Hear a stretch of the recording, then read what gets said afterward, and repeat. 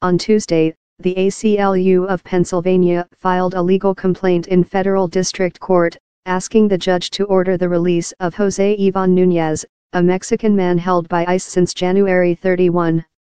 According to the court filings, Nuñez came to the U.S. 17 years ago because he feared persecution in his home state of Michoacán due to his sexual orientation. ICE agents arrested Nuñez in late January, at a meeting he and his husband, who is a U.S. citizen, attended with immigration officials from U.S. Citizen and Immigration Services, USCIS, as part of the process to obtain a visa. ICE officials stormed into the room, as the ACLU put it in its release, and detained Nuñez and have been holding him at York County Prison outside of Philadelphia ever since. Nuñez, 37, has been living in the U.S. since he came here in 2001, at 21 years old.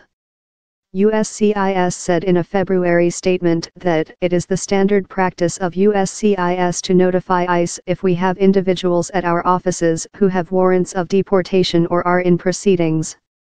On Tuesday, ICE said in a statement that the agency does not comment on pending litigation, but confirmed it was currently holding Nuñez after having arrested him for being unlawfully present in the country, since he was removed from the U.S. in 2010 and re-entered illegally.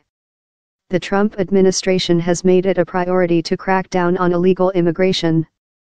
ICE Acting Director Thomas Homan said in June that undocumented immigrants should look over their shoulder. While ICE has the right to seek removal of anyone in the U.S. without documentation, the agency has increasingly been arresting undocumented immigrants who don't have criminal convictions. Nuñez has no criminal record in his nearly 2 decades in the U.S., his lawyer said. Nuñez fled Mexico in 2001, after a closeted, gay friend of his was murdered when rumors came out about his sexual orientation, according to the ACLU's filing. Nuñez himself was also threatened by the family of a woman he had been dating at age 19 or 20, when he was still closeted, after people saw him engaged in public displays of affection with a man at a party. According to the ACLU's court filing, ICE has the power to release Nuñez at any point.